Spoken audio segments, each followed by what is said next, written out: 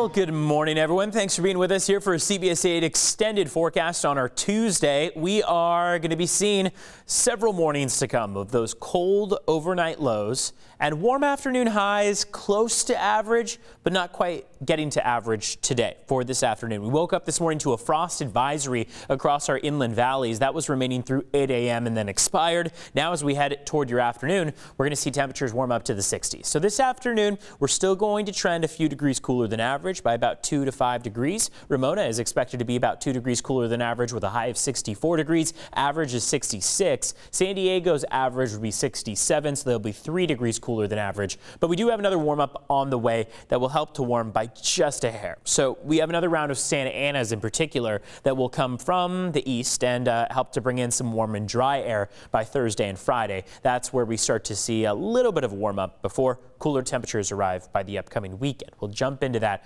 with the big picture here. Right now, we have a trough of low pressure just off to our east that is exiting. This is what contributed to those Santa Anas yesterday.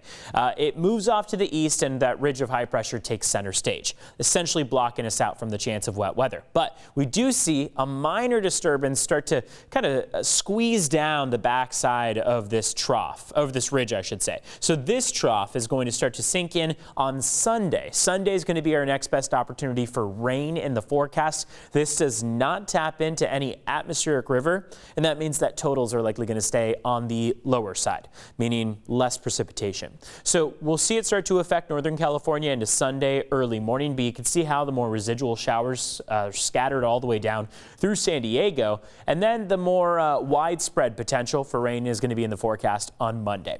Showers taper off pretty quickly behind that by Tuesday, and you can see how between now and Friday we hold on to that ridge of high pressure that's keeping us warm and dry. So no chance of wet weather between now and Friday. And then from Saturday through Monday, we start to climb. We hit our peak on Monday. So that's a 59% chance of showers. These numbers are constantly changing as models start to come into better agreement. And that means that these numbers, by the time we get to, say, Thursday and Friday, are going to be a little bit different, likely climbing as we start to see models agree on the timing of when that rain could arrive. So at least between now and Friday, we can enjoy the sunshine and enjoy the slightly warming temperatures, dry conditions out there. But again, the jacket is going to be really helpful in the overnight hours as we tend to drop down inland to near freezing and then along the coast mostly to the 40s. This afternoon, as we see those temperatures climb, we'll make it to the 60s. A high of 66 in Fallbrook for this afternoon, 64 in Carlsbad, 66 in Miramar. El Cajon's climbing to 68 for that afternoon high. Mountains are warming up pretty significantly. They were in the 40s for the most part yesterday, looking at a high of 55, and then Borrego Springs, that high of 68. So a couple things to mention here on the 8-day. Number one, between now and Friday, every day you're going to be hard pressed to find any clouds out there. We've got a lot of sunshine on hand, clear as the eye can see is what most of these forecast models point toward. But that also then means that those overnight lows are going to be pretty chilly out there in the 30s, in some cases in the 40s. By the time we get to Saturday, that's going to be more of a transformative day as we start to adjust to the expectation of clouds and showers by Sunday, Monday. So Saturday is going to be a day where clouds start to build, temperatures start to sink down, and then by Sunday, more showers are on the way.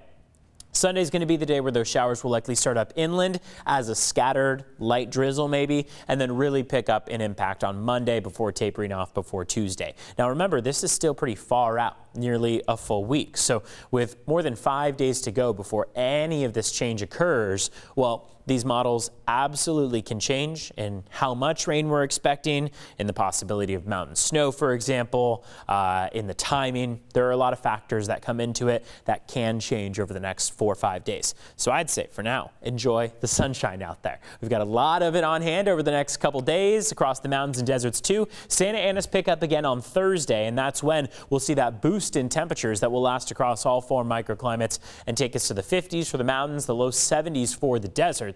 Then we all cool down with that next disturbance that comes sliding down that ridge of high pressure, and that's where we see the chance of some showers. Looks like the deserts might stay dry completely, and that usually tends to favor a drier forecast model, meaning that less precipitation could be on the way. So keep in tune to the forecast as we head through the next couple days and we start to see those models change and adjust. Watch out for those strong Santa Anas over the mountains headed east as we head into Thursday. Enjoy the sun lasting into Friday before more showers are on the way by the later end of the weekend and into early next week. Have a great day, everyone.